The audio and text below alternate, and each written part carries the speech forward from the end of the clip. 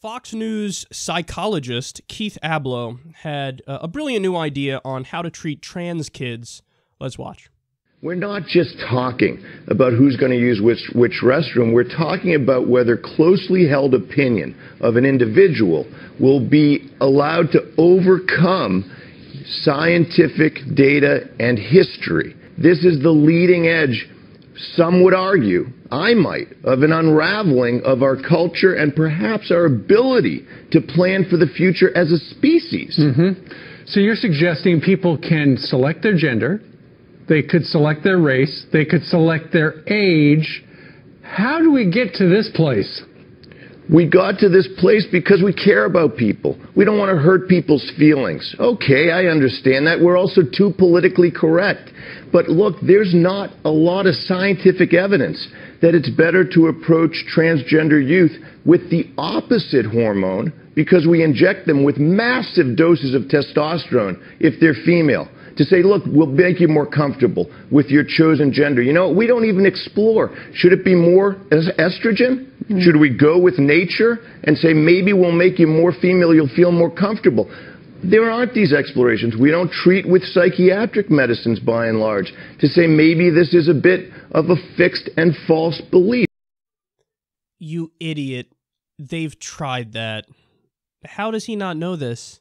Are you kidding me? That's been the go-to move for so long when it comes to not just trans people, but gay people too. There's the stories of the parents taking their kids and they think their little boy is a little too effeminate, so what do?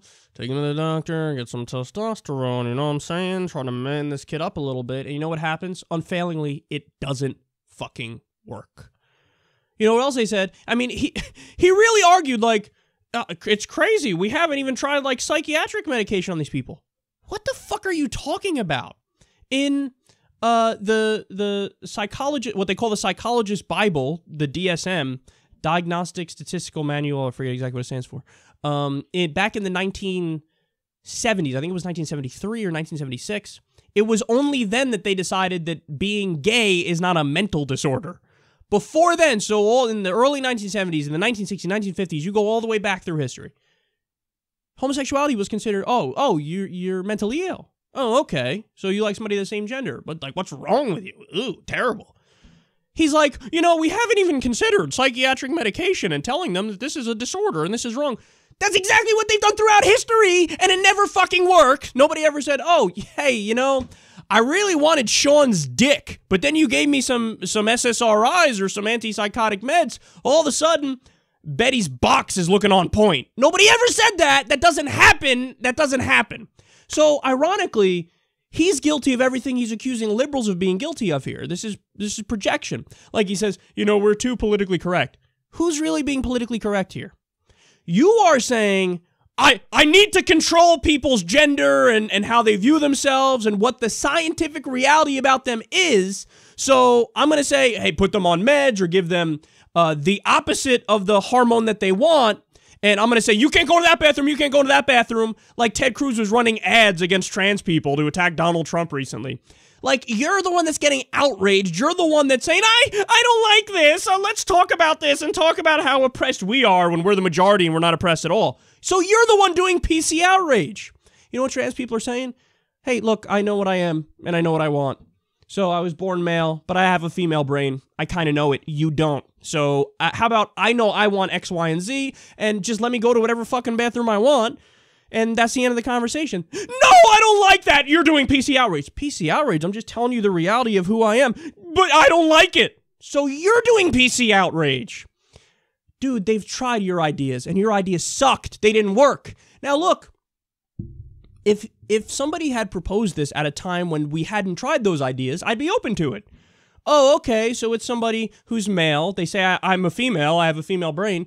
Well, you know, maybe you do give them testosterone and see if it makes them more masculine. And see if it makes them, you know, comfortable and happy. But then when it doesn't, I'd say, oh, okay, so that didn't work. He goes, no, that must be the answer. You're not. You're the other gender, damn it. Stop it. Why the fuck do you care? Why do you care? And to say that there isn't evidence that the opposite is better, that's just absolutely ridiculous.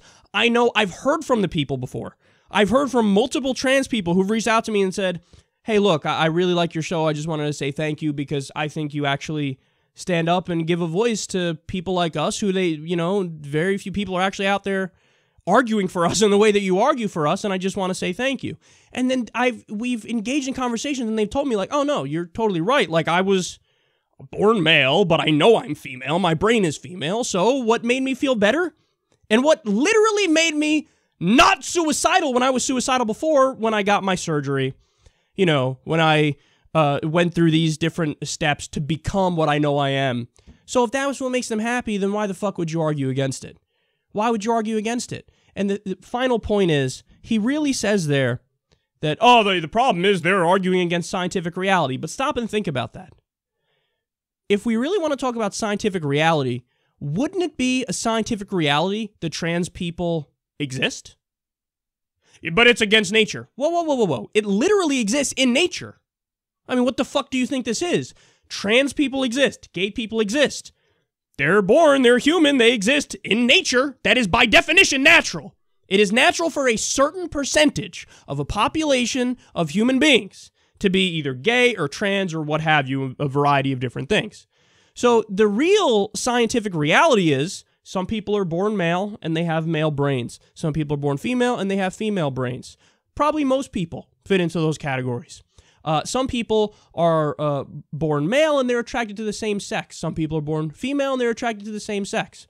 Some people are born male and they have female brains.